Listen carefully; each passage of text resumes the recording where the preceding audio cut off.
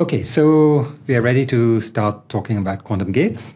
So I'm sure many of you know about classical gates, where you have a wire that carries a bit of information, and then you might have a gate like a NOT gate, which just flips the bit, or you might have a gate like an AND gate, which takes as input 2 bits, and it outputs 1 bit, which is the output bit is 1 if and only if both input bits are 1.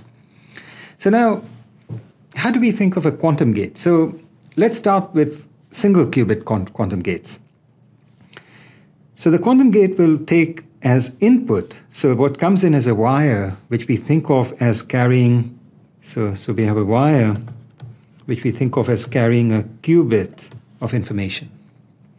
And then the quantum gate performs some unitary transformation on this qubit and outputs a qubit which is in this new state. So it takes as input a qubit in some state psi and outputs a qubit in the state u psi. Okay, so let's look at examples. So our first example is a bit flip gate, which is given by this transformation x u0110.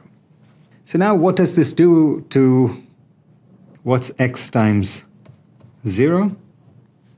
Well, this is just that. And as you can see, this gives us 0, 1, which is just the state 1. And similarly, x times 1 is just 1, 0, which is the basis state 0. So what x does is it flips the basis states. It maps 0 to 1 and 1 to 0. But now, of course, in general, the input to the x gate, or the bit flip gate, is going to be a superposition of 0 and 1. And so what it's going to do is it's going to map this 0 to a 1 and that 1 to a 0. And so if your input was this superposition, alpha 0, 0 plus alpha 1, 1, the output is alpha 1, 0 plus alpha 0, 1.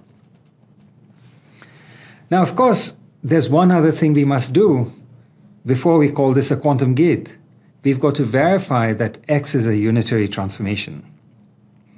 So what we must do is verify that x dagger x equal to x dagger equal to the identity.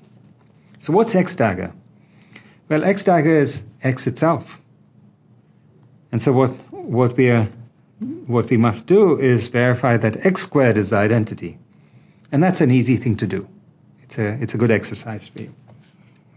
Our second gate is the phase flip gate, which is given by this transformation, z. Okay, so again, let's see what's z times, what does it do to the 0 state? Well, it's just this product, which is just the 0 state. So it leaves it alone. What about the 1 state? Well, what it does to it is it puts a minus sign in front of it. Now, what's the point of this minus sign? Well, so again, if you start with a linear superposition of 0 and 1, alpha 0, 0 plus alpha 1, 1, it gets mapped to alpha 0, 0 minus alpha 1, 1. Okay, here's where something, let's see, there's something interesting to say here. Suppose you start with the plus state, which is 1 over square root 2, 0, plus 1 over square root 2, 1. What does z do to it? The phase flip gate acting on this gives us 1 over square root 2, 0, minus 1 over square root 2, 1, which is minus. And similarly, you can verify that z changes minus to plus. Okay, once again, before we say this is a quantum gate, we've got to verify that it's unitary. Okay, but again, as in the bit flip case, z dagger is just z itself. And so all we have to do is verify that z squared is the identity, and that's easy to see. Okay, now remember we said that a unitary transformation is a rotation of the space. So what kind of rotation is the bit flip? After all, it switches 0 to 1 and 1 to 0. It seems more like a reflection about this axis, about the 45-degree axis. So in what sense is it a rotation of the space? Well, remember, we are not working in a two-dimensional real space, but we are working in a complex vector space. And so that gives us more room to rotate. And in fact, what it is a rotation about this axis where imagine that you have a, although this is not the right picture, but just as an intuitive first, way of thinking about it, imagine you had a third dimension and that you were twirling this picture around this rotation axis. And so now if you rotate through 180 degrees or angle of pi, then this 0 will go, let's say, up above the plane, 1 will go below the plane, and then they'll, at some point they'll be orthogonal to the plane, and they keep rotating until 0 comes back, and it goes where the 1 state was, and 1 in the meantime replaces the 0.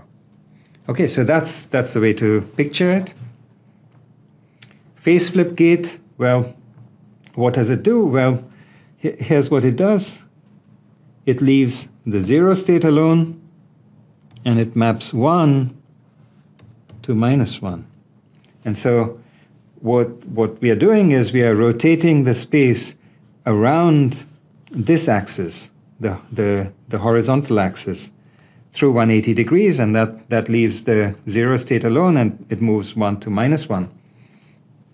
In the process, what it also does is it swaps plus and minus, right? So it swaps these two. Okay.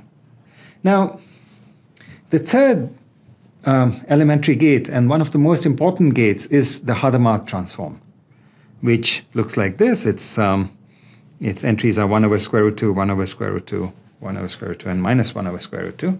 So let's again see, what does it map 0 to? So 0 goes to h of 0, which is 1 over square root 2, 1 over square root 2, 1 over square root 2, minus 1 over square root 2, times 1, 0. So that picks out this first column. Now this should be a state that you recognize. So this is the plus state. What about 1? Gets mapped to h of 1. This picks out the second column of this matrix. Again, that's the minus state. Okay, so now, as before, we must verify that this is a unitary transformation. So we want to check that h dagger h equal to h dagger is the identity. But once again, if you notice h dagger, what's h dagger? Well, complex conjugates, all the entries are real, so they stay unchanged. And then by symmetry, it's just h itself. So you must check that h squared is the identity. And that's, again, something that you can easily do here. Okay, so the fact that in all these three elementary gates we've seen, the square of the gate is identity means that if you apply the gate twice, you get back to where you started from. Okay, so in the case of the bit flip, it was clear. If you flip a bit twice, you get back to where you started from. In the case of the Hadamard, what this is telling us is that since 0 gets mapped to plus, well, if you apply the Hadamard again, plus gets mapped to 0. And similarly, 0 gets mapped to minus, minus gets mapped to 0. So this is actually something interesting. 0 gets mapped to 1 over square root 2, 0, plus 1 over square root 2, 1. 1 gets mapped to 1 over square root 2, 0, minus 1 over square root 2, 1. If you were to measure after performing a Hadamard transform, then in the standard basis, you would see 0 and 1 with equal probability, regardless of whether you started from 0 or 1. At this point, naively, you might think you lost all the information about where you started from. But in fact, that information is stored in the phase, whether it's plus or minus. And if you apply another Hadamard transform, you can recover that phase information back into the bit information. And now if you measure, you can actually tell whether you started from 0 or 1. Okay, once again, we can look at the geometrical picture of this, and we can say, what does the Hadamard transform do? What is it a rotation about? Which axis? Well, remember, it maps 0 to plus, plus to 0, 1 to minus, minus to 1. The axis is this pi over 8 axis. That's the rotation axis. And again, we are rotating about this axis through 180 degrees so that, this 0 comes off the, off the plane. Again, this is a rough picture. Plus goes under the plane and they swap places. Okay, so finally, let's see something rather interesting. There's something rather interesting about how the Hadamard and the phase and the bit flip relate to each other. So what we saw is that what the Hadamard transform does is it swaps between 0 and plus and 1 and minus. Now what does the bit flip gate X do? Well, it swaps 0 and 1. And what does the phase flip gate do? It swaps plus and minus. So in fact, it turns out that if you want to apply a bit flip, so you want to swap 0 and 1, one way to do it is you apply the Hadamard. So now 0 has been renamed. You have done a change of basis so that instead of 0 and 1, you're working with plus and minus. But now if you want to swap plus and minus, you should apply the phase flip gate, Z. And so what you can write is that X is the same as first applying a Hadamard, then applying Z, and then applying the inverse of the Hadamard, which is the Hadamard itself. Right? Because H squared is the identity, H equal to H inverse. So what we're saying is, if we start from the bit 0, we apply the Hadamard, we get plus, we apply Z, we get minus, we apply the Hadamard, we get 1. And this is exactly like we applied X.